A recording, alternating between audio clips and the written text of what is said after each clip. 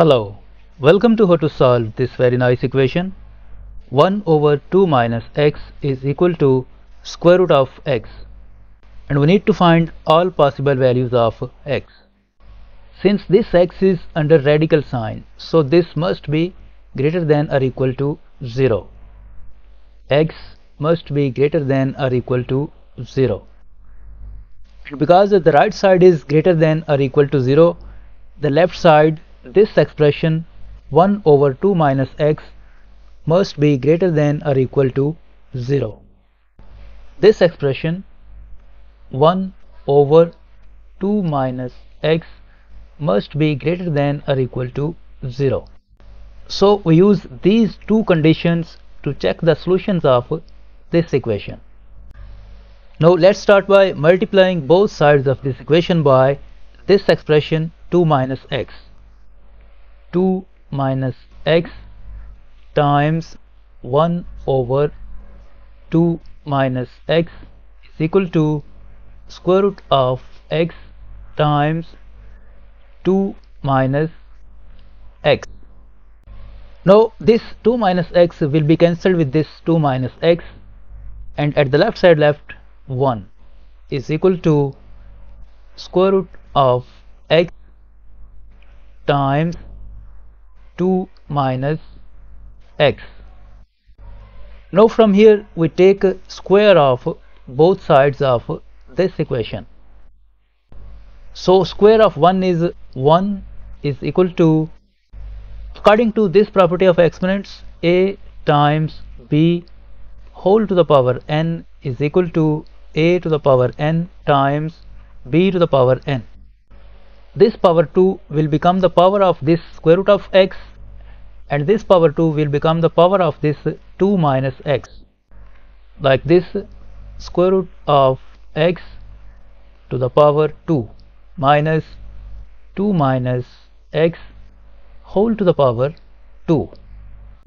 Next, 1 is equal to, this square will be cancelled with this square root, and here left x times, according to this algebraic identity, a minus b whole squared is equal to a squared minus 2ab plus b squared.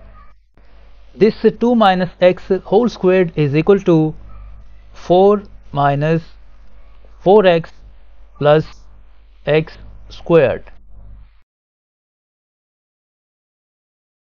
Next, 1 is equal to, now we multiply this x by this 4 and this negative 4x and this plus x squared.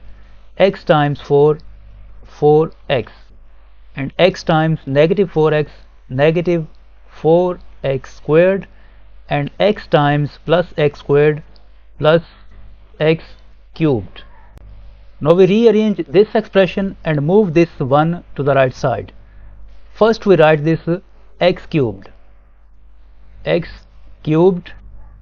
and this plus 1 becomes negative 1 at the right side. And then we write this negative 4x squared, negative 4x squared, and in the last we write this plus 4x is equal to 0. Now this one is same as 1 cubed. So we consider this one as 1 cubed. Now according to this algebraic identity, a cubed minus b cubed is equal to a minus b times a squared plus ab plus b squared. We can factorize this x cubed minus 1 cubed as x minus 1 times x squared plus x plus 1. And from these two terms, negative 4x squared plus 4x, we can factor out negative 4x. Negative 4x times, in bracket left, x minus 1 is equal to 0. Now as you can see, this expression x minus 1 is a common factor. So we factor out this x minus 1. x minus 1 as a common factor, and in bracket left this x squared plus x plus 1 and this minus 4x. In bracket left x squared plus x plus 1 and this minus 4x. Minus 4x is equal to 0. Next, x minus 1 times x squared. Now this plus 1x minus 4x, it becomes negative 3x, and then this plus 1 is equal to 0. Now from here either this expression x minus 1 is equal to 0 or this expression x squared minus 3x plus 1 is equal to 0.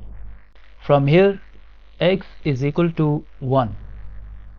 This is the first value of x. Now to find the other two values we solve this quadratic equation. This is not factorable, so we solve it by quadratic formula. In this equation a is equal to 1, b is equal to negative 3 and c is equal to 1. And according to quadratic formula, x is equal to minus value of b minus 3 plus or minus square root of value of b negative 3 squared minus 4 times value of a 1 times value of c 1 divided by 2 times value of a 1. Next, x is equal to this minus and this minus becomes positive 3 plus or minus square root of negative 3 squared is 9 minus 4 times 1 times 1 4 divided by 2, and x is equal to 3 plus or minus square root of 9 minus 4 5 divided by 2. So from here we get two values of x. x2 is equal to 3 plus square root of 5 over 2, and x3 is equal to 3 minus square root of 5 over 2. And first we have already found the value of x1, that is 1. So we have three values of x. Now let's verify these value of x to check the solutions of this equation. To verify these values of x, we use the conditions. We use these two conditions: x must be greater than or equal to 0 and 1 over 2 minus x must be greater than or equal to 0. To verify these values of x, we check these two conditions. Condition 1 is x must be greater than or equal to 0, and second condition is 1 over 2 minus x must be greater than or equal to 0. First we check this value of x1, 1. First value of x1 is 1. So in this condition we put the value of x1. 1 is greater than or equal to 0. It is true that 1 is greater than 0. So first condition is true.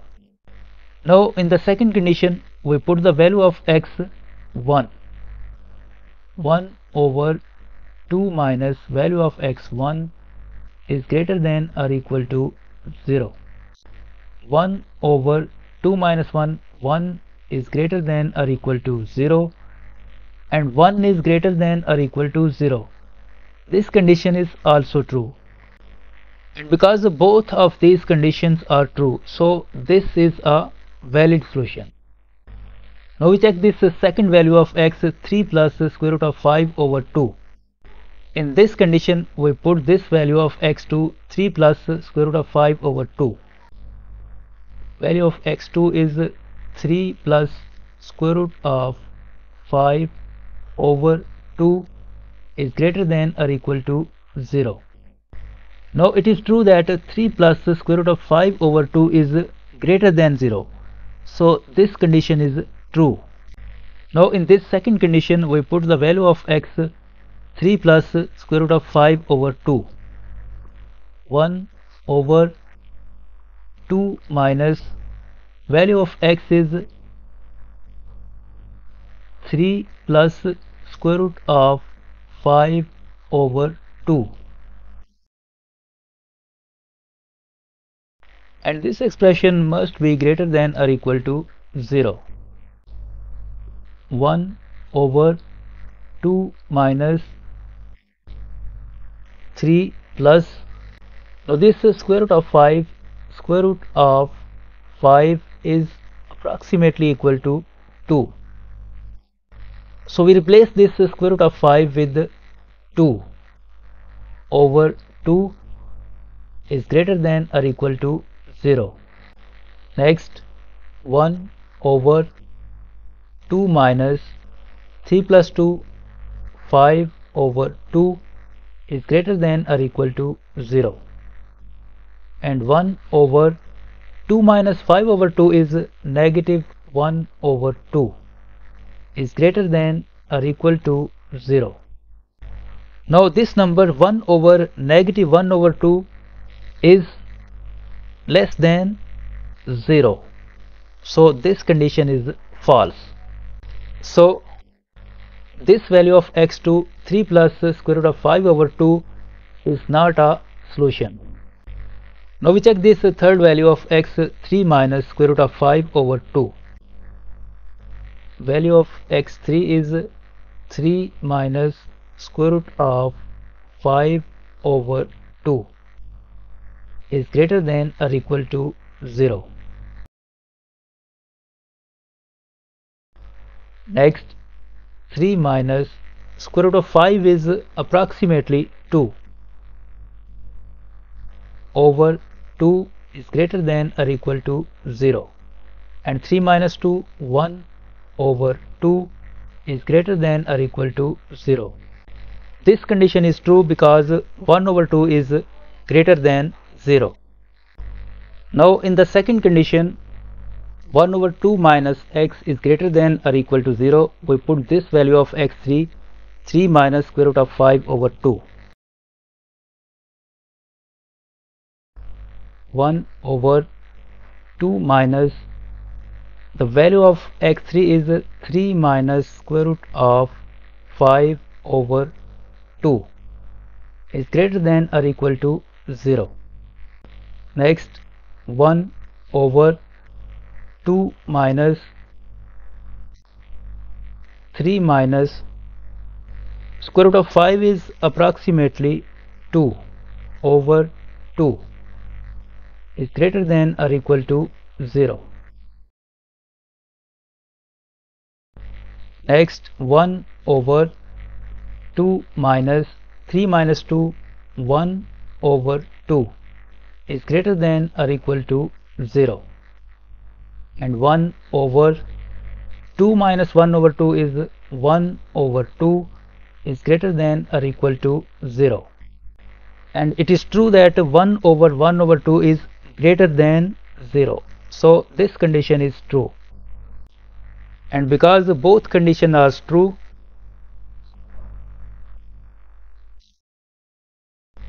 so this value of x3 3 minus square root of 5 over 2 is a valid solution.